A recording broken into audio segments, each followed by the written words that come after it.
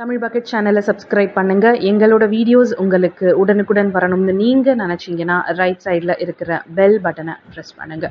Lalitha jewellery கொள்ளை சம்பவத்தில் ஓய்வு பெற்ற மூத்த அதிகாரி ஒருத்தர் வந்துட்டு சில சந்தேகங்களை எழுப்பியிருக்காரு. ஸோ அவர் சொல்லக்கூடிய சில விஷயங்களை பார்த்தீங்க அப்படின்னா, முதல்ல அவர் என்ன சொல்றாருன்னா, மிகப்பெரிய ஒரு கொள்ளையாக தான் வந்துட்டு லலிதா ஜுவல்லரி கொள்ளை சம்பவம் வந்து கருதப்படுது.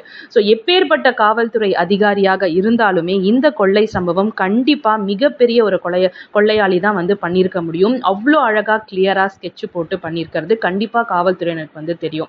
ஸோ அப்படி இருக்கிற பட்சத்துல இப்போ முருகனை வந்துட்டு முதன்மை குற்றவாளியா இந்த வழக்குல தேடப்படுறது எனக்கு வந்து ஒண்ணுமே புரியல அப்படின்னு சொல்லியிருக்காரு. என்னடா இது இப்படி சொல்றாரு அப்படின்னு பார்க்கும்போது அந்த ஓய்வு பெற்ற அதிகாரி என்ன சொல்றாரு அப்படின்னா, முருகன் அப்படிங்கிற ஒரு குற்றவாளி இருக்கான், பட் மிகப்பெரிய அளவுல இப்படி கொள்ளை பண்ணக்கூடிய குற்றவாளி முருகன் கிடையாது. ஸோ சின்ன சின்ன இந்த வண்டிகளை திருடுறது, அது மட்டும் இல்லாம சின்ன சின்ன திருட்டுகள்ல ஈடுபடக்கூடிய ஒரு குற்றவாளியாக தான் முருகனை வந்துட்டு எனக்கு தெரிந்த வரைக்கும் வந்து ஒரு குற்றவாளி முருகன் இருக்கிறது தெரியும். ஸோ இதையும் தாண்டி லலிதா ஜுவல்லரி கொள்ளை சம்பவத்துல வந்து கைது செய்யப்பட்ட மணிகண்டன், அதுக்கப்புறம் சுரேஷ், இவங்க 2 பேரோட ஹிஸ்டரி, அதாவது வழக்கு ஹிஸ்டரி எடுத்து பார்த்தோம் அப்படின்னா அவங்க எந்த வழக்குலையும் இது வரைக்கும் வந்து சிக்கினதே கிடையாது.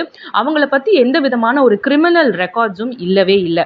ஸோ அப்படி அவங்க மேல இருக்கக்கூடிய எந்த விதமான குற்றங்களோ எந்த கிரிமினல் ரெக்கார்ட்ஸும் இல்லாத ஒரு 2 குற்றவாளியை பிடிச்சு விசாரணை நடத்திட்டு இருக்காங்க. ஸோ மிகப்பெரிய ஒரு கொள்ளையாக கருதப்படக்கூடிய லலிதா ஜுவல்லரி கொள்ளையில ஒரு குற்றங்களும் செய்யாத இந்த 2 பேரும் செஞ்சிருக்க முடியுமா அப்படிங்கிற ஒரு சந்தேக கோணத்தோட அந்த ஓய்வு பெற்ற அதிகாரி வந்து சில கேள்விகளை எழுப்பியிருக்காரு.